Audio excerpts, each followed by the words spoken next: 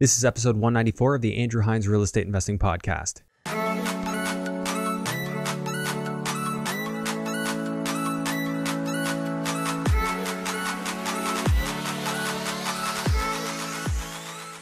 Welcome to episode 194 of the Andrew Hines Real Estate Investing Podcast. Today I have Erwin Szeto on the show again.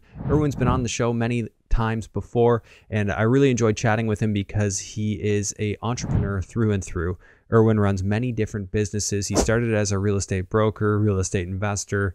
Now he's a real estate trainer. He does training on options trading and other things. He runs conferences. He's always figuring out how to one-up himself. He also has a podcast. So we dug into a lot of what Erwin's up to, his thoughts on the current market, what's happening, what he would do if he was a newbie in this environment, because obviously it's challenging out there right now. It's a very different market than it was 6 months ago even. And obviously all us real estate investors are adapting and figuring out what our strategy is from here. As always, I ask if you enjoy the show, please leave a 5-star rating and a positive review to help more people find the show. And if you're watching on YouTube, make sure you hit the like, subscribe, and notification bell. Let us know what you think. And without further ado, let's go ahead and jump into episode 194 with Erwin Szeto. Hello and welcome to the Andrew Hines Real Estate Investing Podcast. I've got Erwin Szeto, friend of the show, back on the show for fourth time, third time? I don't know. Somewhere in there. I don't know what I had for breakfast. Yeah, it's been a while. Yeah, Erwin, it's always great talking to you. One of the things that I love getting into is you're an entrepreneur, like to your core, always doing stuff that that's inspiring and aiming big, right? Not small stuff. So this is a conversation I wanted to have with you again, because we kind of do this about once a year. So anyways, how you been and what have you been up to? Been crazy. Yeah. Not enough golf. No. Yeah, we golfed like almost once a week last year. Pretty consistent. Basically didn't. You and I were the most consistent golfer at making it out. Yeah, not so much this year. It's amazing how babies will do that. So, but yeah, so one of the things you're doing, and I'll recap for anybody who hasn't followed the previous episodes. You had Wealth Hacker, I think 2019, right? Yeah. You had Grant Cardone, huge event. I went to that one, and thanks. There was 1,000 people there, probably 1,500. 1,500. So big, obviously huge to get Grant Cardone. Most people would not even think to do that. But before that, you had iWin, which is sort of your real estate training and your team, real estate team as well, right? So your We're realtor, educational focused, yeah. Real team of realtors that focus on income properties. Yeah, so income properties. When did you start all that? Oh, well, I started as an investor in 2005, and then when I couldn't find a realtor who understood how to work with investors, I decided to get licensed for myself.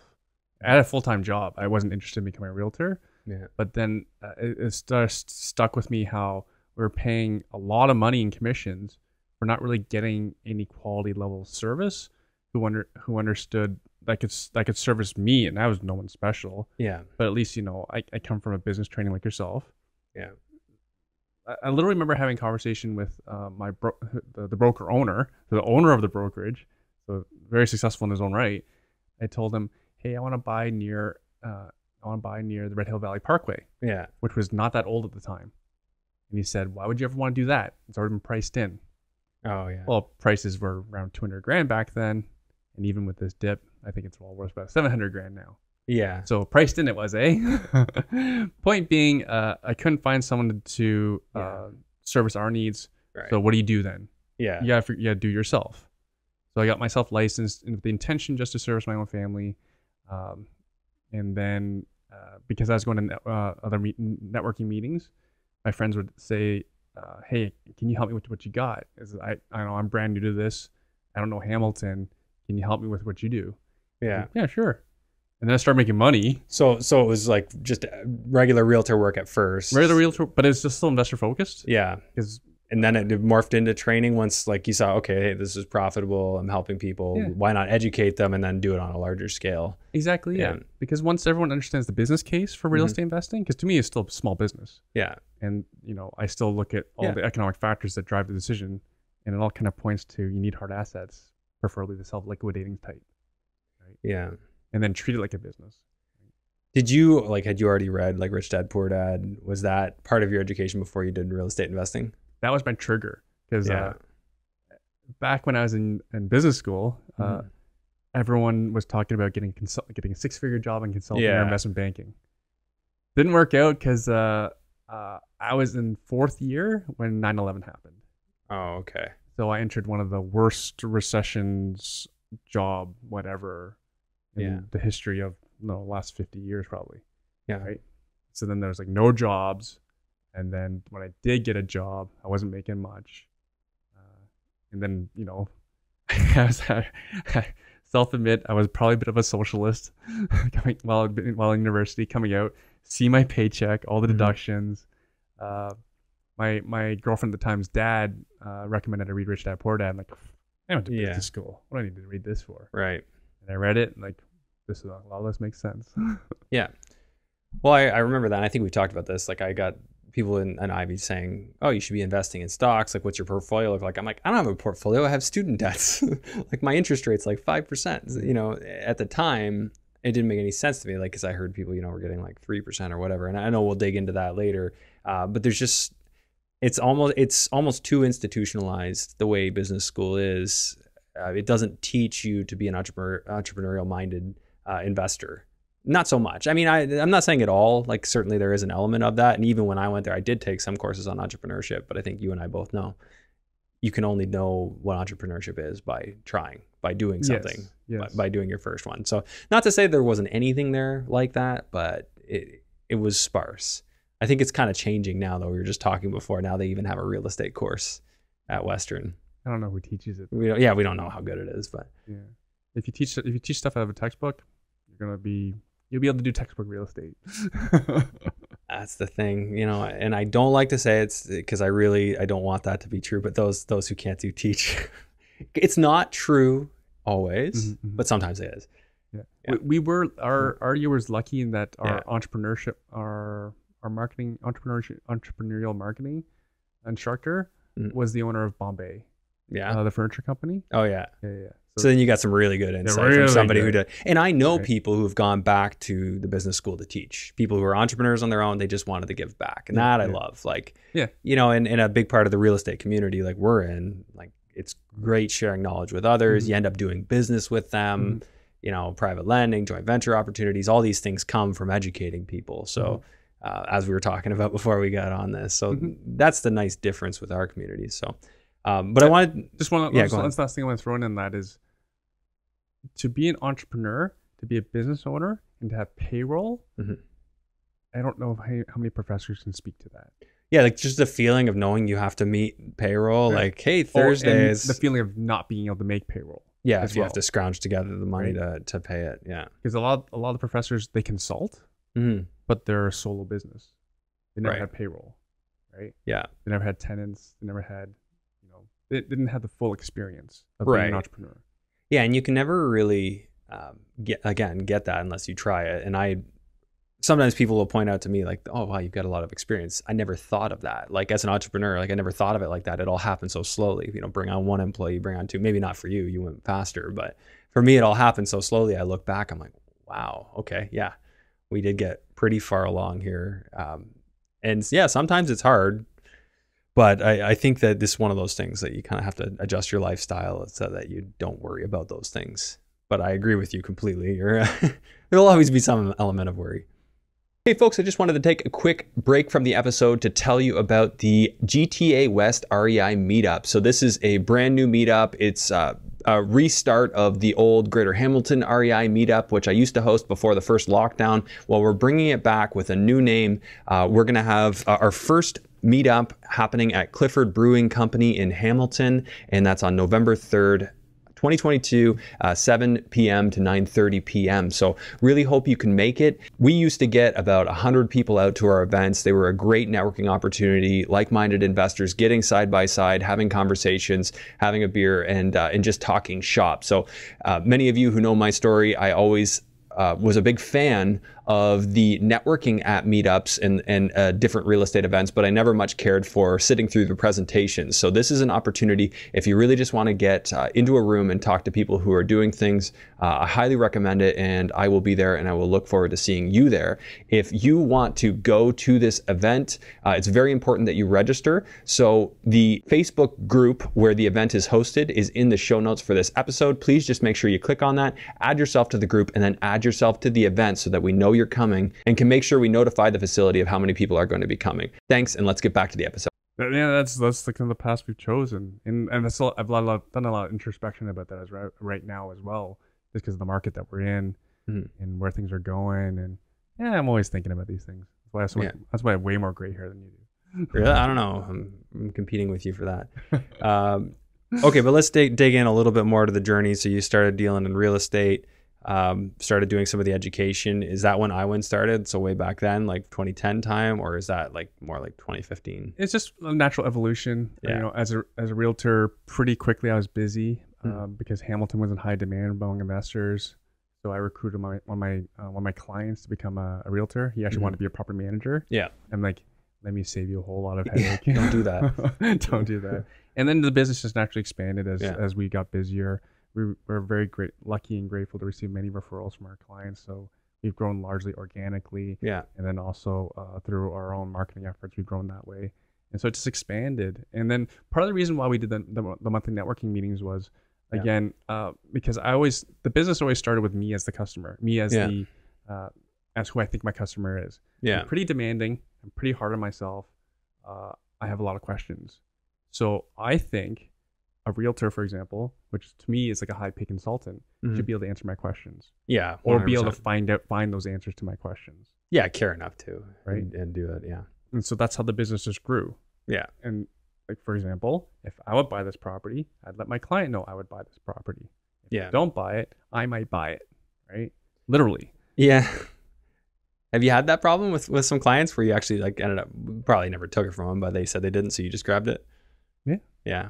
That's happened to me actually multiple times, just stuff I was looking at. You know, you're working with the right realtor if they're interested in the same property. Also creates a challenge because then you're like, well, my question was, why would you give me the good deal? Like, you know, why wouldn't you take it and you'll give me the second best deal? And the scenario with the realtor I worked with for a long time, like, you know, he did take the best ones for him, but I still got really great deals. They worked a little bit better for me, especially because I was okay with doing some new construction, adding additions and stuff like that. And he didn't want to. But you kind of have to know that angle, right? I guess in your case, like, were you doing a lot of BRRRRs or were you doing mostly like long-term hold, a little mix of everything? Yeah, flips too? When we started, I've only been like a passive partner in flips. Okay. I'm very greedy. I want all the returns. Yeah. So I'd rather hang on to something. Yeah. And let it appreciate rather than just like, you know, kill the golden goose. Yeah. Yeah. Like that's when I think of you as an investor, I think long-term investor, because you've had like 10 properties for quite some time, right? Current portfolio is about 11 properties. Yeah. I've held 40 different properties all through. Yeah. In total. And again, for different reasons, I sold them just because it wasn't highest and best use. Okay. Like for example, the last property I sold, I wasn't like in the college student rental model. I couldn't value add the property anymore, so I sold it and then bought a really ugly house near McMaster University. Yeah, you know, moldy, cockroaches. Yeah, basement leaked, knob and tube wiring, everything. Right? I'm actually shocked the bank lent me money on this property. But yeah, everything was wrong with it. You know, got it for a great price. You know, it's appreciated significantly, and now is also the time for like payback time for student landlords. Is my rents went from like, you know, like $525 a room. Now the going rate's gonna be over $800 a room. So I'll be able to rent out this house for like $5-6 grand now. So you still got to rent it out to students? It is, yes. Yeah. But the next time they turn over, I'm gonna be asking at least $800 a room. It's gone crazy. I sold it now, but I had one that was $860 a bedroom, which was unprecedented. I did that 3 years ago. I sold the house to my friend last year because I was taking money down south. And he let the turnover happen and re-rented it out for $1,250 a bedroom. What's so special about this place? That's like a single bedroom rental.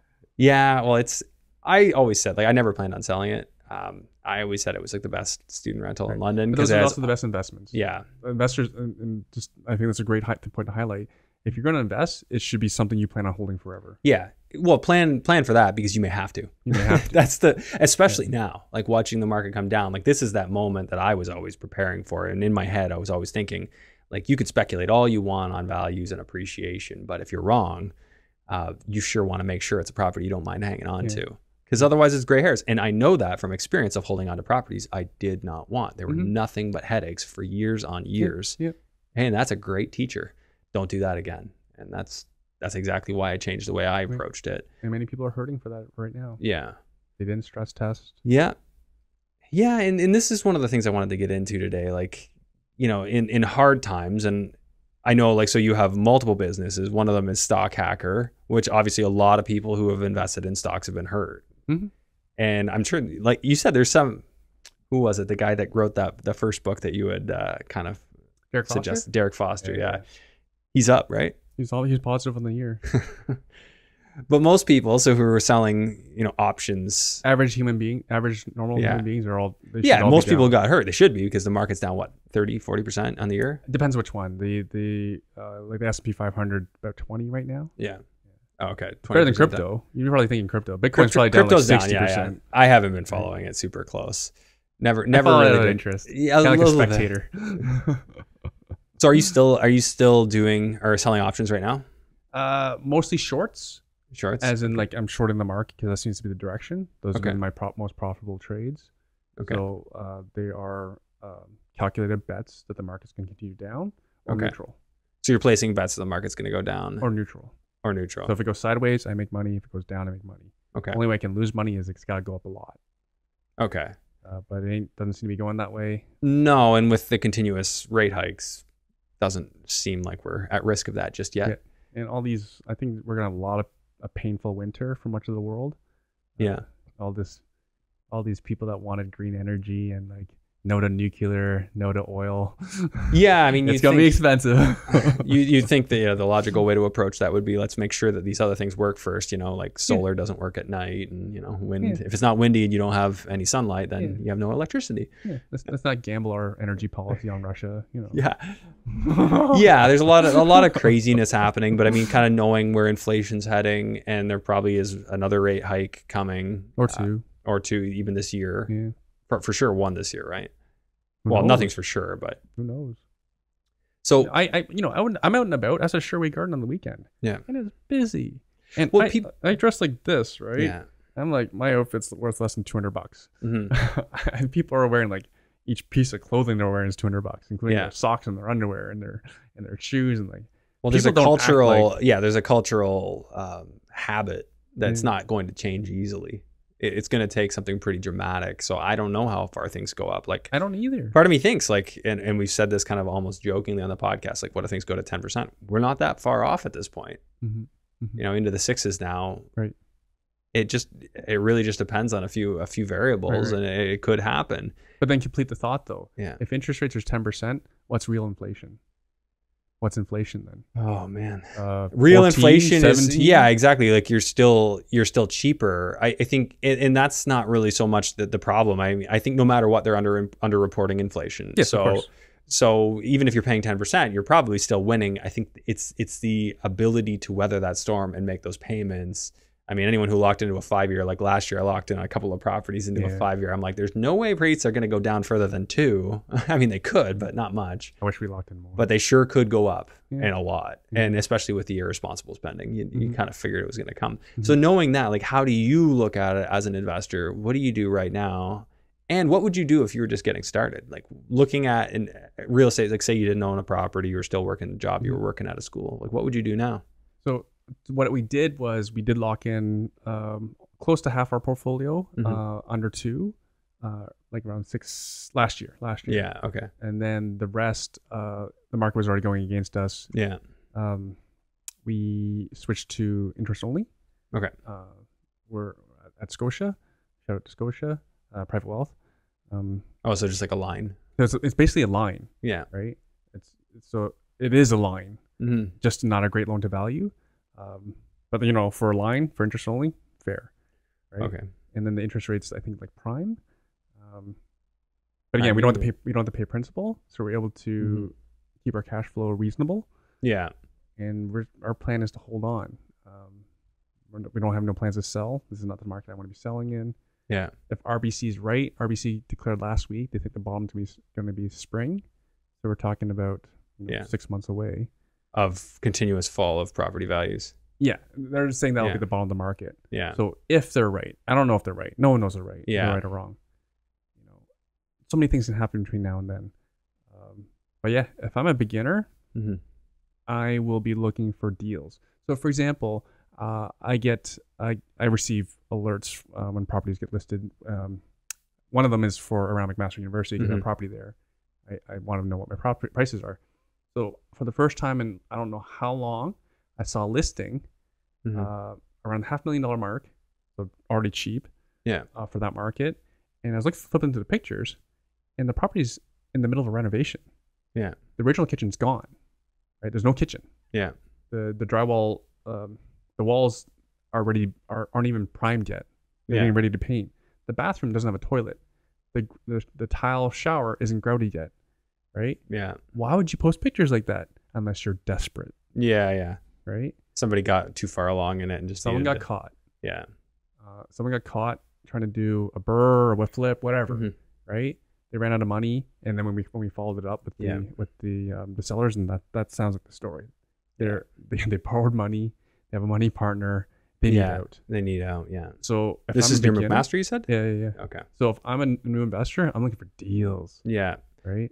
Yeah, and I mean, picky. Some people aren't going to have necessarily enough money to buy, but I mean, there's always the joint venture option for them with a family member, probably early on to prove themselves, and then expand outward from there. Yeah, absolutely. Yeah. And then everyone, I was talking to one of my clients, actually, one of my more successful clients, and I don't have the quote proper, but the essence of it was mental peace, or like mental stress, basically stress and maximum ROI. Yeah.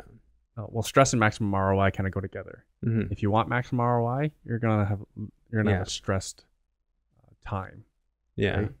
It could also be a lot of hours.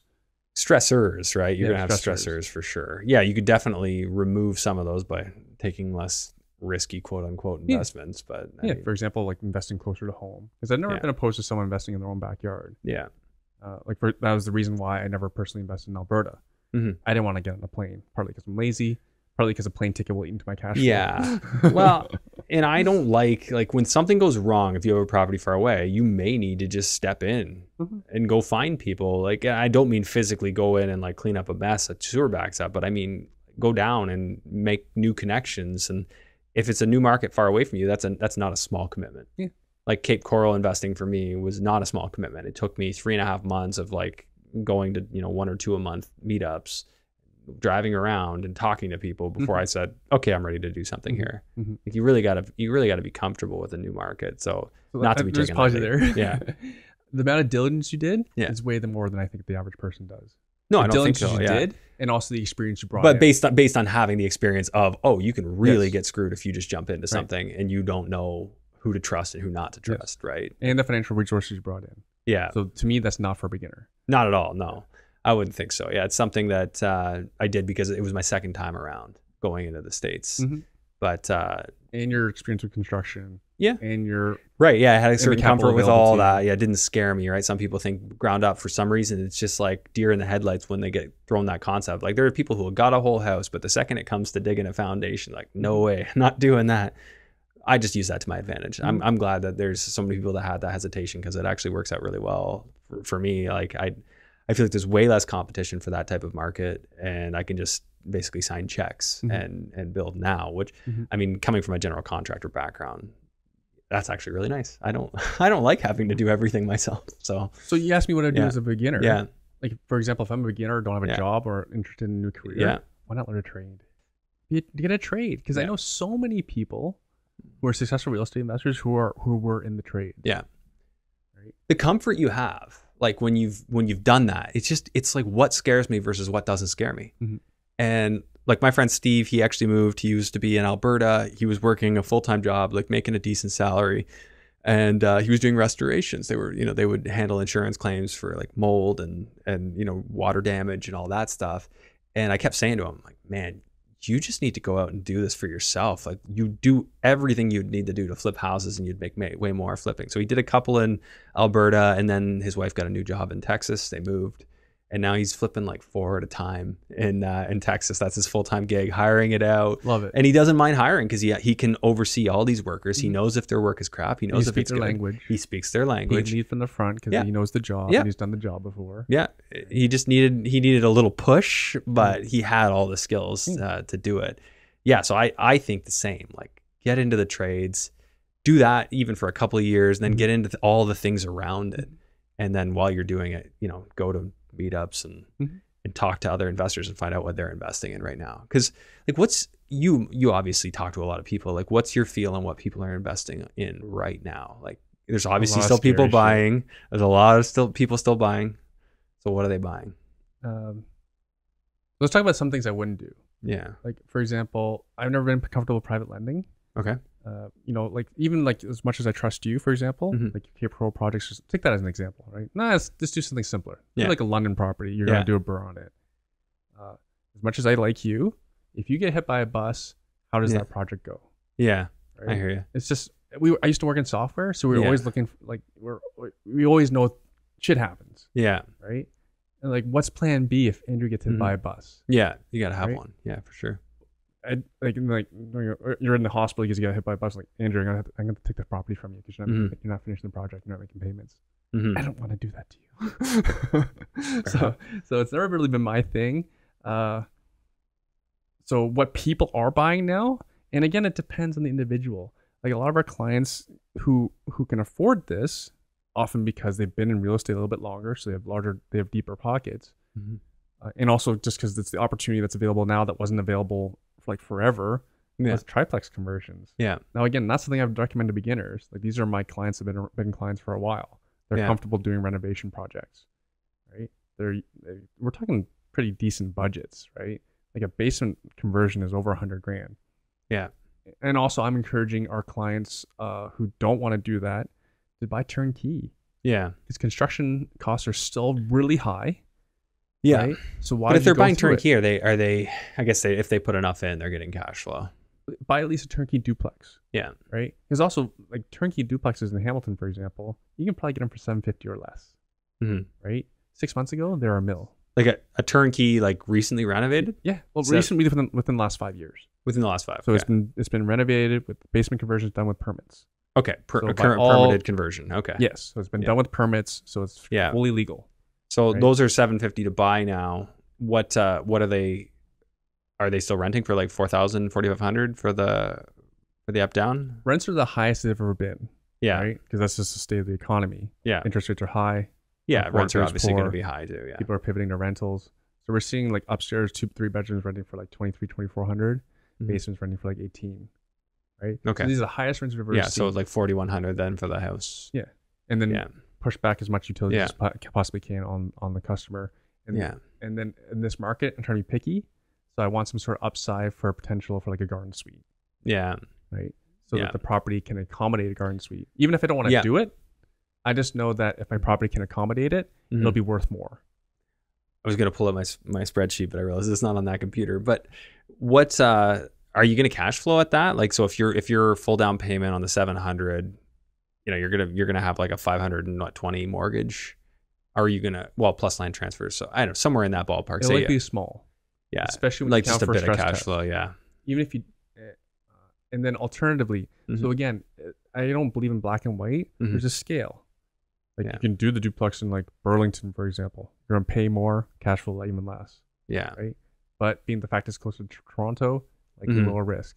Or we can go further out, like a Welland, Ontario, like a Belleville, Ontario. It's gonna be so interesting to see how this investor market morphs and how people, like, what people go for that's actually going to work. Like, the market is still figuring itself out. Totally. Like, the change is happening. Yeah. I still think there's the opportunity to go for that desperate seller, not to take advantage. It sounds bad to say, but they're willing to take a certain number would be helpful to them.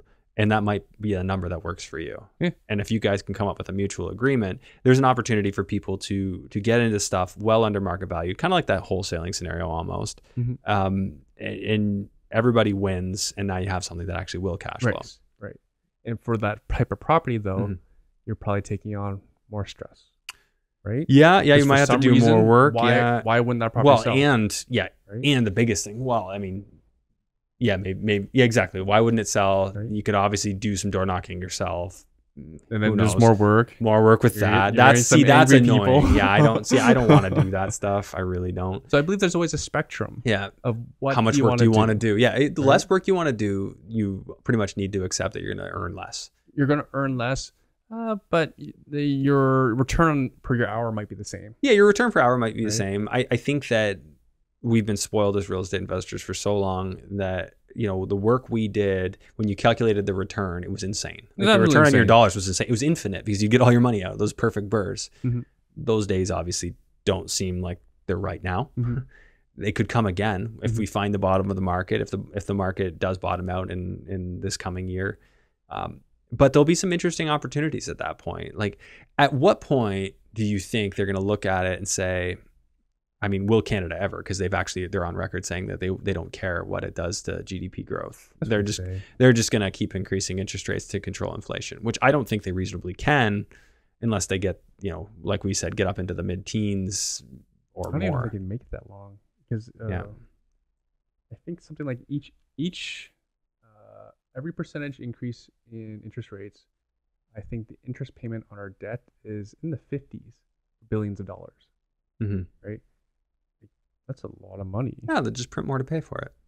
Oh, let's not even get into that. I was reading into it because Bank of Canada, they hired social media people to start putting out on Twitter answering their most common questions. Yeah. How are you going to pay for the increased debt?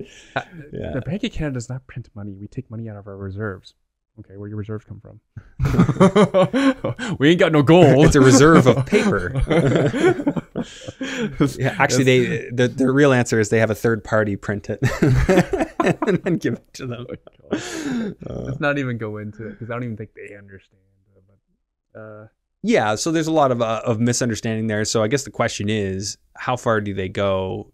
At what point is there enough of a populist pushback on like what you're doing is just hurting everybody, which it's really what they've done.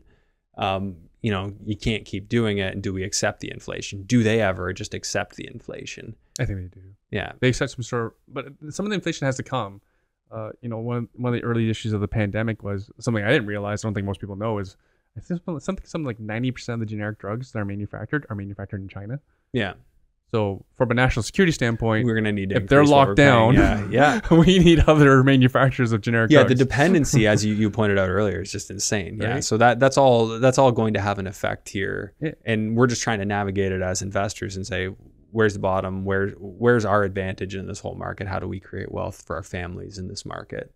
If nothing else, so if I want to be political, my answer, I say choose your own hard asset, whatever you believe in. Mm-hmm. For me, we're still heavily real estate. Yeah. Incredibly heavily real estate. But I do want to talk to you about when I was talking about spectrum in terms of investments. Yeah. So for example, because I have this one client, super successful. He's big on mental health. Mm-hmm. He wants maximum peace of mind. Yeah. So he actually liquidated all of his real estate, all of it, last year. Okay. Like gradually. Okay. Right. And for money though, because everyone still needs money, he now rents for like $1,600. No, I don't know how much. I don't know what his rent payment is, but he lives in a nice house in Nanaimo, BC. But he put a bunch of his proceeds into the stock markets, dividend payers, mm-hmm. and now he generates dividend income between $10,000 and $15,000 a month. Yeah. So that's dividend income is generally the most tax optimized income you can take. Yeah. And it's over $10,000 a month. I think that'd be financial peace at a minimum for almost everybody. For a lot of people, yeah, depending on what your mortgage payment on your house is and stuff. He has no debts. Oh, yeah, so he's laughing. No debts, period. Yeah. Right? He doesn't even have a credit card balance. He just pays it off every month, right? So, yeah, so we talk about like spectrum. We talk about mental health, stress. Mm-hmm. He's got none. Yeah. No stresses. Right? Yeah. Yeah, and not to say he's not going to get back into real estate. Right. But I mean, some people could do that kind of thing, which is great. And I totally get where you're coming from because I've often said on this podcast, like, you got to do what lets you sleep at night. So if you see something happening in the market, like for me, like with my student rentals, I saw something happening that I just wasn't comfortable holding that asset in that market. Mm-hmm. You know, they could just shut down school and then I don't have a tenant base. Mm-hmm. I didn't love it. Mm-hmm. That's so revenge time now. You pivot. Well, I mean, now that things are coming back down, now I can start looking at maybe buying some stuff again. We'll see. Probably not a bad time. Yeah, exactly. We'll watch it over the next 6 months. And if I see some opportunities, right back in. Like, I'm okay with that. Mm-hmm. It's kind of just paying attention to your market, paying attention to what happens. If you're a newbie, I think, like we said, it's kind of like more like a JV, keep your eye out. If you're a newbie, you're going to have to invest the time because you either have time or money. You're bringing one of those to the deal. And that time might be needed to go out and acquire expertise and then bring that to the deal. Or say if they're analytical type, partner with someone else who's good on the tools. Yeah. Right. Yeah. Like, you know, combine your resources. One way or another, get into a deal. Learn everything you don't know because that's how you learn, by getting into a deal. But it's got to work on paper. So you got to work with somebody who knows what they're doing and make sure that that deal works. You know, don't do something dumb like I did early on and get into all kinds of bad deals and get stuck in them for 5 years to get the money back. You know, get a contractor that has skin in the game. Right? Yeah, you could offer even to partner with a contractor. Yeah, that'd be a great idea. Because many contractors are contractors because they don't want to be investors. Right. Yeah. They don't want to put up the ton. capital. Yeah. Maybe they don't have the capital. Right. One of the guys worked for me for years and years, always talked about real estate investing, never did it, never owned any property. So he'd be a perfect one and he would have been all over it. I just didn't really need that arrangement because he already worked for me. But I mean, he would have been able to do that with somebody. They could have partnered with him and made that deal work. So yeah, I was just curious if you had any other thoughts on what people, you know, should be at least considering. Yeah, obviously we're not going to give them advice, but what they should be considering. I think that's one possible avenue. And then, I don't know, anything else come to mind? I think I keep saying context is everything. I remember my early journey as an investor. I bought some really old houses. Like literally, like one of the first properties I bought was like built in like 1890s. Yeah. So I didn't know anything about home construction at the time. So literally, it had a log foundation. Yeah. Right. But it was like, you know, probably like the fifth house I ever saw. Oh, it's legal. You know, there's no realtor. Must be a good deal. Bought it, right? So the wood foundation, wood log foundation, dirt floor, right? Wow. Didn't know enough. Yeah. Did not know enough. Did not realize the driveway was sloped towards the basement window. Yeah. You know what though? That's like still salvageable. That's the interesting thing. A lot of people are afraid of that kind of thing, and that's almost an opportunity. Like a lot of people would see that, they'd be afraid. But I could have just bought something easy, something way easier. Yeah. Right. And my point is that it's all relative, right? For example, you know, when I became a realtor, seeing 100 houses came pretty quickly. And then I quickly realized what the top 20% was. And then my investment criteria completely changed. Then you start to see a deal. And that's one of the things I'm really excited about is we're going to start to see a lot more properties on the market. There's going to be a lot more opportunity for one that just slipped by, like one that wasn't properly advertised, that didn't get enough eyes on it. And all of a sudden you walk into it and you see, hey, that's a deal. And you can buy it. But you need to have context to be able to say it's context. Exactly. You have to have seen enough. Yeah. So now, to know what's rare. To those who are actively looking, getting to see more properties and keeping an eye on it, becoming the expert in your market. Like there was a time where there was this one niche area that I was working with that anything that came up for sale, I knew it. I knew what it was worth. I could offer on it without seeing it because I knew what I could pay for it. Just based on literally going on the Google My Maps and measuring it. You could just measure with that little measure tool and know, okay, that's big enough. I can use that. So that's the kind of confidence that that you can have if you know enough. And I think that those who want to take advantage of what's coming are going to need to have some level of that context, like you said. See enough. Now you asked me about the beginner thing as well. So again, thinking about investing in large, I started using this analogy of like Thanksgiving dinner, right? What's the turkey? What's the turkey of your investments? Tofurkey in your case. The tofurkey. I don't know. So first of all, what's the main course? Like what's the main thing you're doing? Thing? Yeah. Where's your greatest opportunity? Right?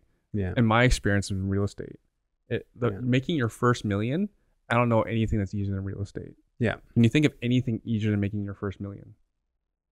No. I mean, as long as the market's going up. If the market's going down, it might, be a different world. But I mean, as long as I've been in real estate as an investor, the market's at least been going up somewhat, even if it was mostly stagnant. It's never been going down. This is the first time that in the entire time I've been an investor. I guess 2017 briefly, 2020 briefly, and now. Yeah. But it's tough to say. But yeah, I don't think so still, because you've got that leverage principle. If you buy quality real estate, our issues with supply aren't going anywhere, as we've said. I probably sound like a broken record to some people.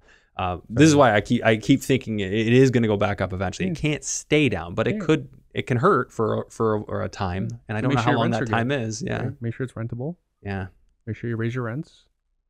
Yeah, but those zero down deals people were doing. Oh my god, I don't know. They're going to be a lot harder. You mentioned it on the pod, like a lot of those people are gone now. Like a lot of those investors they? are gone. Are they? I mean, I don't know. We're gonna have to find some of them, dig them up, and interview them.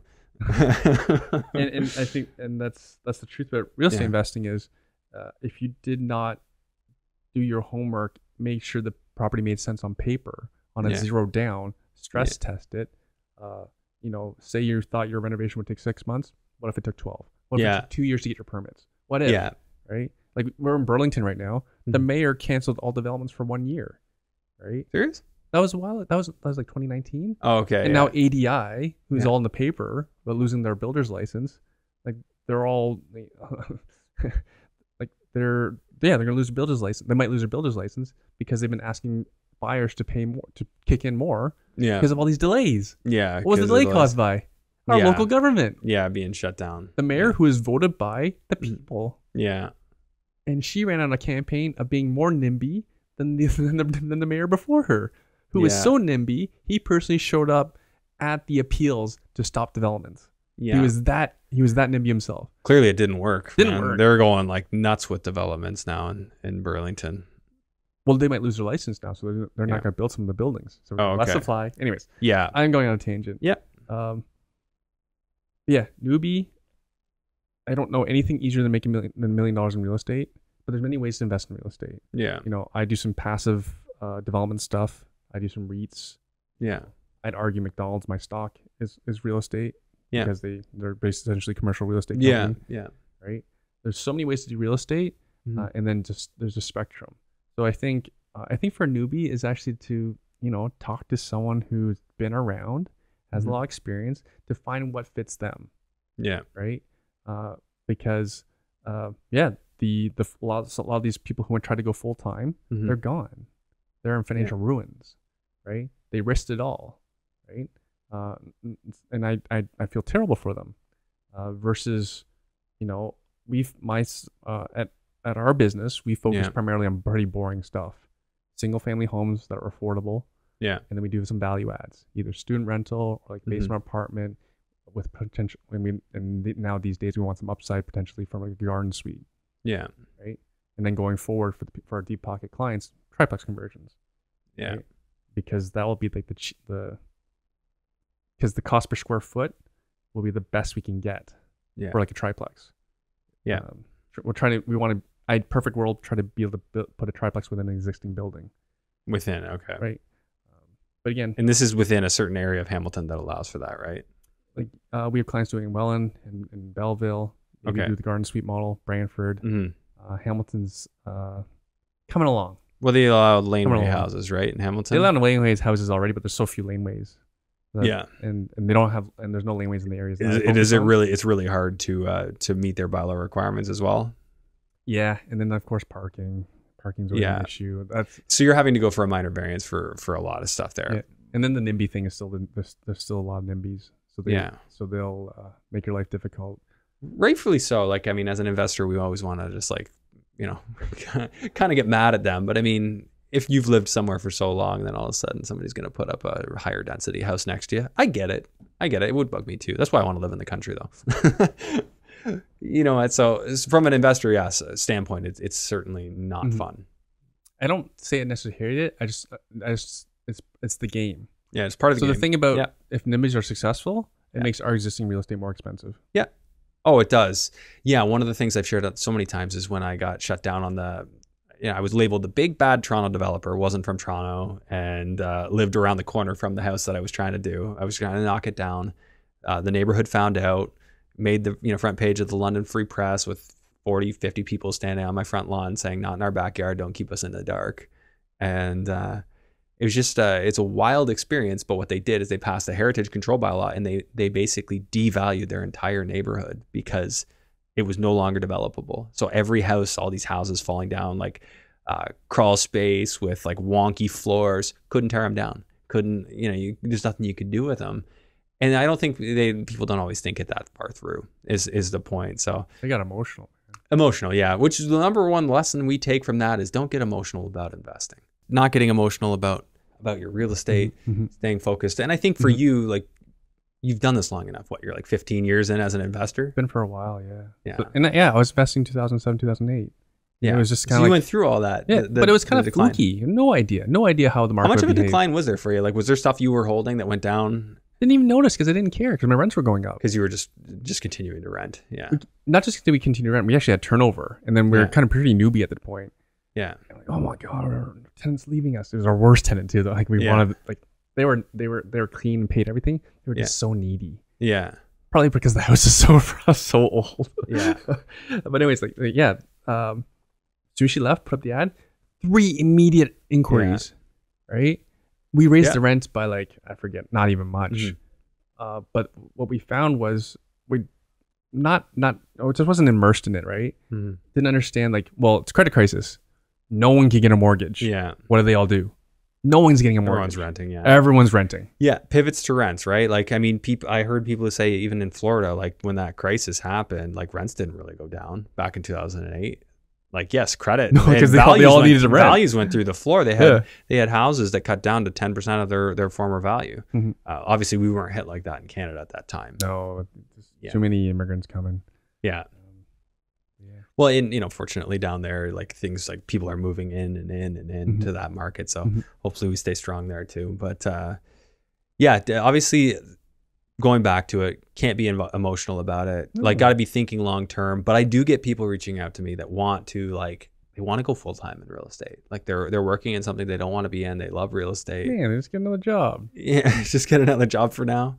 Is that the advice? Like, sometimes I don't know what to tell them. I mean, I look at it and I say, well, you know what? There are active businesses within real estate, but everything's a risk. But at a certain age, maybe some people are okay taking that risk. You might have to go back and get a job if things don't work out. Yeah, try it. Yeah, you can try. Right. Hey, it's what I did. I just dove into it. But the thing about full time is, a lot of full time people I know, they have to flip for income. Yeah, which is hard the to easiest do, thing to do. Unless you're buying exceptional deals. You could still flip in this market if you're getting exceptional deals. Not the easiest thing to do either. No, of course. You need time and expertise. Yeah. You need to be willing to go either knock on doors, paper neighborhoods, do whatever it takes to go buy better deals. And you may even have to be in a market where there's less people looking for that, where less people are doing that. Sure. Right? Because for example, in Hamilton, there's tons of people flying it. There's tons of people targeting with Google Ads. Although are they still doing that now? I'm sure the good ones are. Yeah. I'm sure. I got to have a wholesaler on the show and see where things are at. I imagine the big ones are still. Yeah, still going. Yeah. Yeah. But again, for the beginner, I would also caution the beginner, cash flow is not what it used to be. Yeah. Right. Like I mentioned, like our deeper pocket clients are trying to go to triplex conversions. Yeah. Let's try to generate cash flow. Yeah. Right. And also on the other side, I know people generating better cash on cash returns with just buying dividend stocks. Right. And that's what I've seen, like crunching numbers recently, and we'll do more on this show soon. I actually have some stuff coming down the pike for that. But the return is not very good anymore. Like cash on cash is very low. So yes, you would be seeing, and compared to risk, seeing time, and then you might even want to build a negative a depreciation into your numbers. What if my property goes down by 2% a year instead of up? A leveraged 2% a year. A leveraged 2%. So if you build all that in, what do my numbers look like? And perspectives change. So I'm going to be focusing a lot on this next little bit on exposing kind of what opportunities I see and what's there and maybe a path that might make sense, what doesn't make sense, and we all got to adapt. And there's going to be a lot of learning over the next little bit. So we go back to what I would tell a beginner. If they don't like their job, get another job. Yeah. Like the job vacancy, I think is 6% in Canada. Our unemployment rate is 5.4. Yeah. Right. You want another job, you can get another job. Yeah. I see nothing wrong with someone working for the next 5-10 years, investing in real estate as a side hustle, make your couple million there. Yeah. Flip that over into dividend paying stocks. And you're assuming that the decline isn't forever. Like that strategy works if the decline is only say for the next year. And then at that point, things start to level off and hopefully even start going up again. Yeah. But if you're in it for 10 years. Yeah. You're going to pay off some of your mortgage. Your property's going to, even if it goes up by say 2% on average over those 10 years or 1%, I mean, you're going to be up something. You're going to have paid down, a couple % a year on your mortgage and slowly but surely getting ahead. Right. So we talk about, I think there's more risk in the real estate market than there is in the job market. Yeah, that's probably true because there's a lot of people hiring right now. Unlike other recessions, this recession, people still need workers. Like, yes, there are people being laid off, but there's still lots of places where people have, hiring signs and can't find people. And I think statistically, we just had one of our greatest retirement cohorts. Yeah. Right. Yeah. So we're actually losing employees. Yeah. We're losing people. And also, I looked it up. The participation rate. So for the listeners' benefit, that is the employed and the people looking for jobs. It's been on the steady decline for the last 20 years. That's scary stuff. Different conversation, but totally scary stuff. Are we just lazy as Canadians? I think a lot of people defeated. I think that's what it is. Why? Well, back in the day, it's like, think the American dream. What the American dream was: the white picket fence. You could have the house, the garage. Wife can stay at home. You can raise a family. You only need one working parent. I think a lot of people look at it, the 35-year-olds living in their parents' basement, say, why would I try at this point, when I can get into social justice causes instead? If I get a job, I'm working these numbers out. I can't afford the mortgage payment. Yeah. So they're defeated. What's the point? Why bother? I think the why bother mentality hurts the most. That hurts. And maybe the nice thing about these property values coming down is maybe some people start to see, hey, come down a bit further, I might just be able to afford a home. But with the mortgage rates higher, it kind of makes that less likely. But a potential upside. Potential upside. There's always a silver lining if you're looking for it. So you just got to find it. So. Yeah. So I think. So even though we talked about real estate risk, job risk, like there's no time better to have a job. In probably the next 10 years. Yeah. Because also in 10 years, I saw the gentleman speak who wrote the book called The Great Resignation. Okay. His estimation is the million jobs vacancy will not resolve itself until AI is actually good enough to actually take over. Yeah. Because we've actually seen a lot of cases where AI sucks. Help. They need good help. Yeah. So that's very common. So yeah, I agree with you. You can probably find something else. People don't need to do what I did and just dive right into it, but I was active. I was flipping. Like that was, ultimately what I got into to make it work. So, all right, Erwin, I wanted to transition into what you've got going on right now. Currently, anything you wanted to talk about? Because I know you got your conference coming up. Conference is coming up, November 12th. Yeah. Tell us about that. November 12th, right? November 12th. It's a Saturday. It's basically an all-day thing. Okay. Cherry and I surveyed our databases as to what people want to learn about. Of course, the vast majority want long-term real estate. Close to 90% respondents want to learn about real estate. Number 2 topic they want to learn about was stocks. Yeah. Right. So we have Derek Foster coming out, retired at the age of 34, Canada's youngest retiree, and he's truly retired. Yeah. Doesn't even have a cell phone. Right. He does he does no work. You can argue he does some work because he really likes stocks. So he likes to research them. Yeah. But again, incredibly passive. Yeah. Does no work. Right. Does no active business, anything. So we have him explaining how he managed the last 20 years to stay retired, including how he's basically beating every professional portfolio manager out there right now by being positive on the year when the market's down 20%.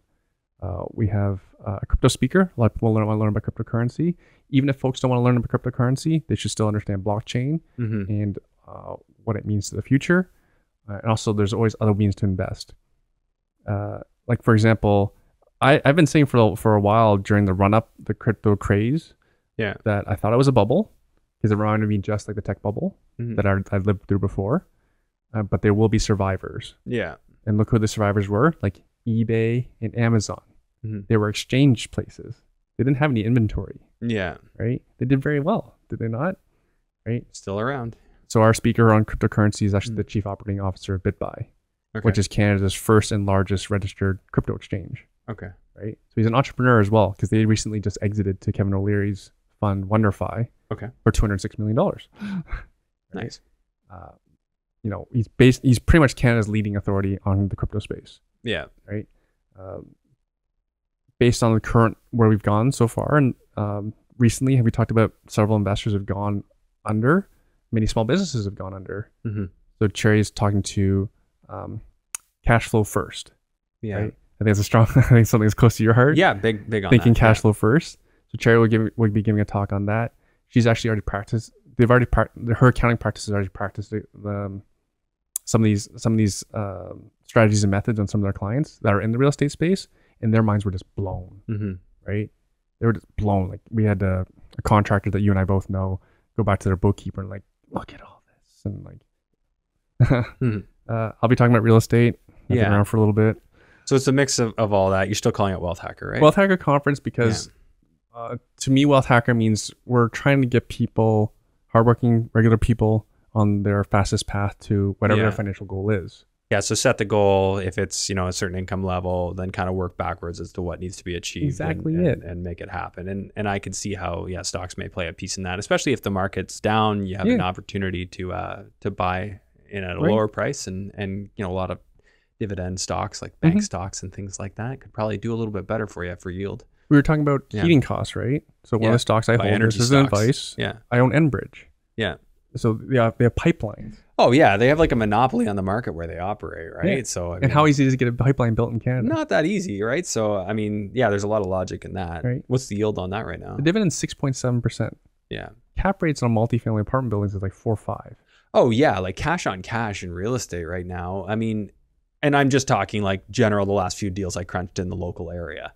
For sure, this is not across Canada. But, No. It does make it harder. It's hard to get that cash on cash right now. A 6% cash on cash, you'd be doing pretty darn good compared to a lot of investments. So exactly. Yeah. And that's why I think a more holistic approach needs to be taken to wealth creation. Well, and this is why a lot of people would do like private mortgage lending. I know you don't like it, but that was kind of where that fit in, because that kind of offset people's cash flow. So, but of course, everyone has different comfort levels, and a dividend stock like that'd be something I'd be comfortable with. Yeah, or like TELUS. Yeah. Right? Because they have infrastructure. Do you have a cell phone on you? Yes, I do. Are you ever going to stop having a cell phone? I hope so.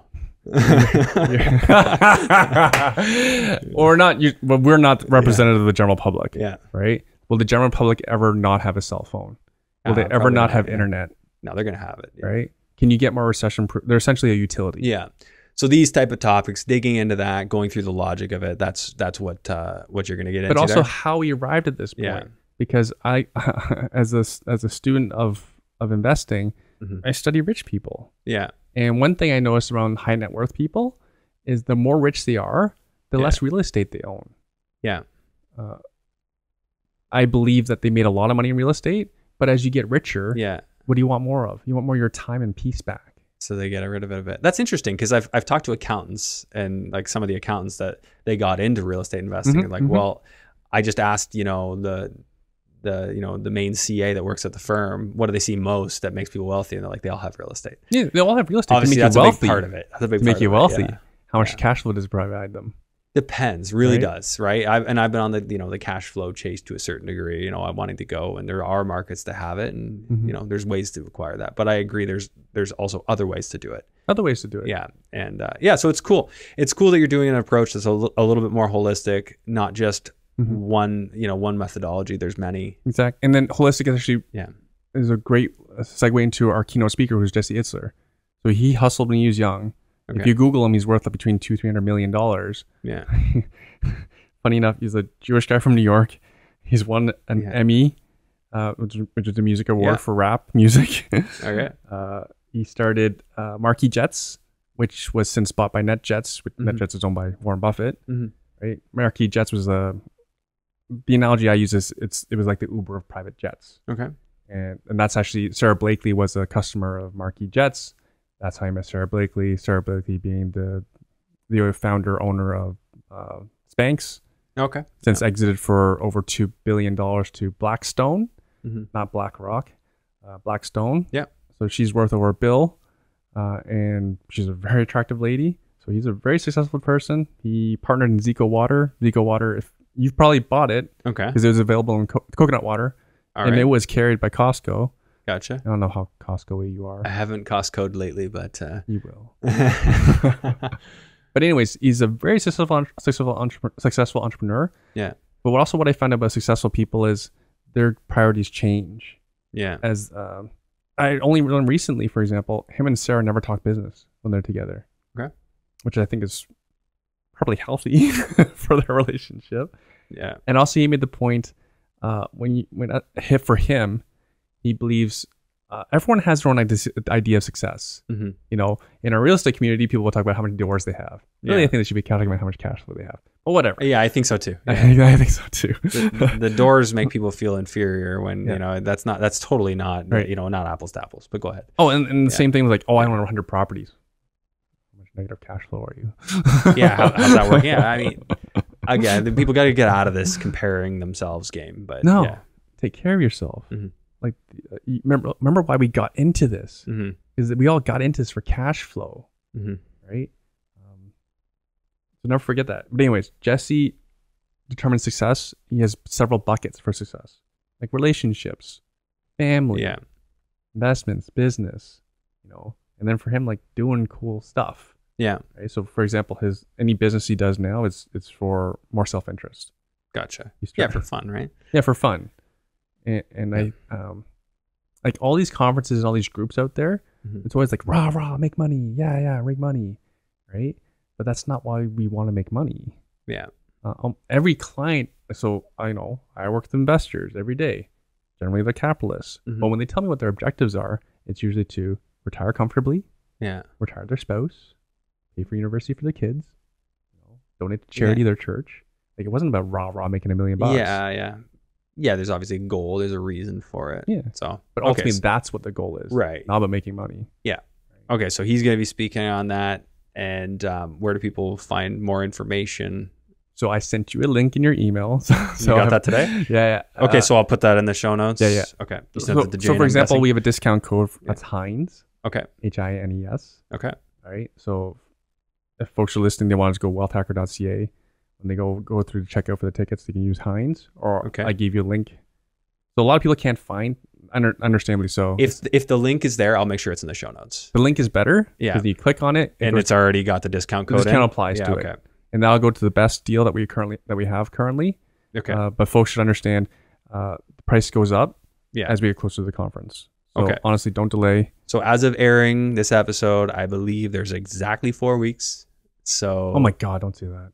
don't take Listen- any time. Don't waste any time if you're looking to go. God, the stress. Yeah. Oh, here's a tip for beginners. Yeah. Don't do conferences. Yeah. Can I share? Do I have time for a quick story? Sure. Yeah, go for it. Andy, not Andrew, Andy, our AV guy, I met him the morning of our event back in 2019. Mm-hmm. So he's an older British guy, and I hired him through our event planner. So I never met him. We hired him because he had massive experience. He's done Tony Robbins, Celine Dion, Cirque du Soleil, right? Big productions. Yeah. And he at 7:30, because I show up early. Because I wanted to feel the stage and all that sort of stuff. Get ready for the stage fright. Mm-hmm. And he comes to me, Erwin, what did you do here? I'm like, what do you mean, what did I do here? He said, you have all these people coming. What did you do? Like, I don't know. We advertised. He goes, first year conferences, they all lose $100,000 their first conference. Yeah. I'm like, what are you talking about? He goes, I've been doing this for a long time. They underestimate how many tickets they can sell. They lose $100,000. They might break even the next year. Yeah. So he was shocked how many people we had out. Oh, I was shocked. I was impressed. And the, just going back to what I said before, yeah, totally sincere, like, point of view I have about you is like, man, you pull it off. Like, even your podcast, like, now everybody go check that out and see the level of Erwin's podcast and like the professional quality. So I just was on your podcast, probably beyond that, maybe a release before this one will. I'm not sure. It should drop. Actually, you're dropping on Monday, I think. Okay. Yeah. So go check that out. Check out the setup.